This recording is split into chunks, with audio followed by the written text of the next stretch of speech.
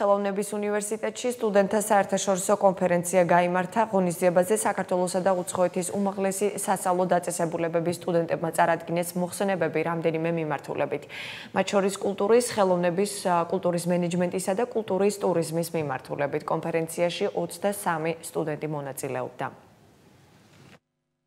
ძალიან მნიშვნელოვანია ყოველთვის ასეთი კონფერენციებში მონაწილეობის მიღება, მოთმიტეს, როდესაც ის საერთაშორისოა და ჩვენ სტუდენტებს გვიწევს გამოცდილების გაზიარება არა მხოლოდ ერთმანეთისთვის, არამედ ვიღებთ ინფორმაციას იმ სტუდენტებისგან, რომლებიც საზღვარგარეთ მოღვაწეობენ.